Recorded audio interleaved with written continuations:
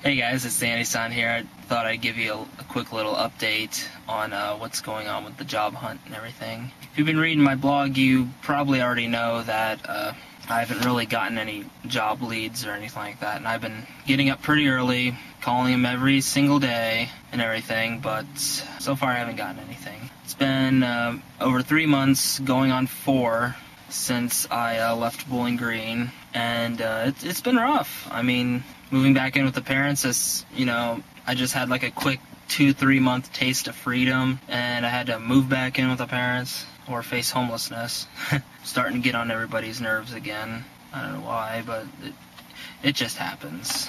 Plus, with this whole not being able to find a job thing, I'm kind of on edge too. So after some careful consideration and weighing all my options and all that, I've decided to try to join the Job Corps. And I know it's basically like ghetto college. But yeah, right now I don't really see any other option for myself other than to just wait till like February, March, when people around here are hiring. But I don't think I'll be living there that long, the rate everything's going, just because I know my stepdad can't stand me anymore, even though he's hardly home. Just the fact that I'm there is pissing him off. I don't know, the whole thing's kind of pissing me off too, just because I'm actually going to be turning 24 next week, and I'm still living with my parents. Tried finding a job for the past 3-4 months, and I haven't come up with anything, not even like a dinky little part-time job, just because, it's wintertime, nobody's hiring, and all that stuff. And I did, tell myself that I would go back to college starting next year, and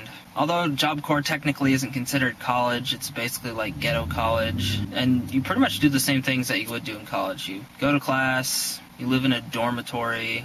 Seems like college to me. You get a limited amount of college credits, so that's actually kind of a good thing, so that way I won't have to take so many classes, even if it's only just a couple credits. Every little bit helps. Yeah, I called the Job Corps people earlier today. They said that they would send me like a pamphlet and have somebody call me to get in touch. They also gave me a number, which I called and left a message. So we'll see how that goes.